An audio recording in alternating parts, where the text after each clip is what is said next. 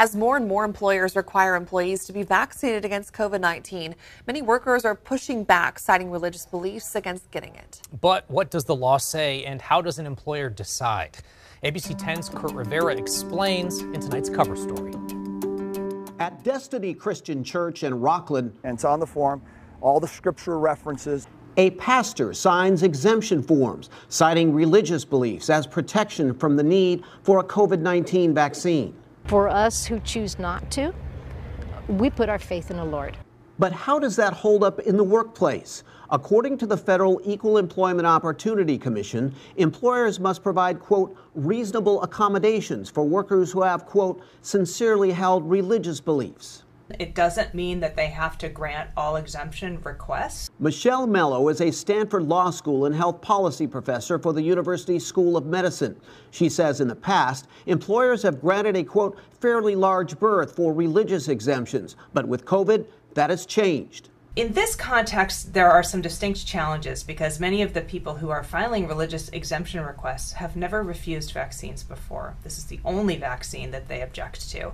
And the nature of their objection isn't truly religious. It's more of a personal belief exemption that they're trying to shoehorn into the religious exemption channel. And she says under the law, employers are allowed to question the employee about their exemption.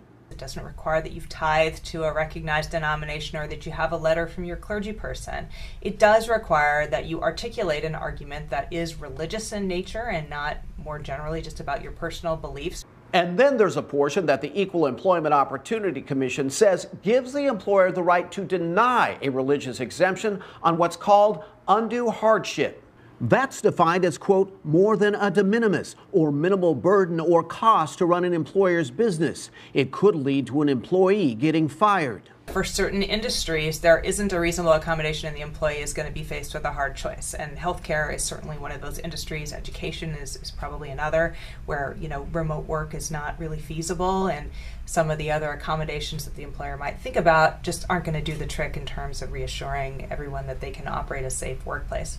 San Joaquin County Public Health Officer Dr. Maggie Park says, quote, the California Department of Public Health guidelines stress religious exemptions should be based on sincerely held religious beliefs.